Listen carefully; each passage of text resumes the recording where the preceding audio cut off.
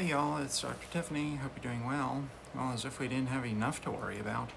Apparently, a rising trend is people are literally pretending to be doctors and taking prominent names and using them to endorse products as parts of scams.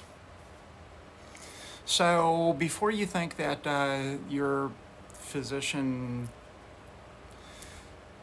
icon is actually endorsing some sort of product, double check and make sure that that person actually is doing that. Because I will say something, generally when a physician endorses a product, they also post that on their own personal social media.